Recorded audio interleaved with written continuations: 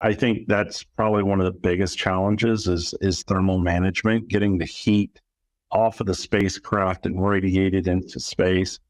I think that's one of the biggest challenges. Believe it or not, the thing that takes the longest in the program of getting a spacecraft up into space is actually the regulatory and licensing.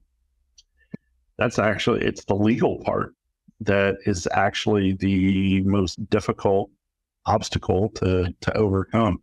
The engineers all want to hear me, but the technology, that's kind of the easy part. It's the regulations and licensing and all the legal work that has to go into it. Yeah, I'd say that's probably the biggest challenge. Lead times you can kind of deal with in the schedule.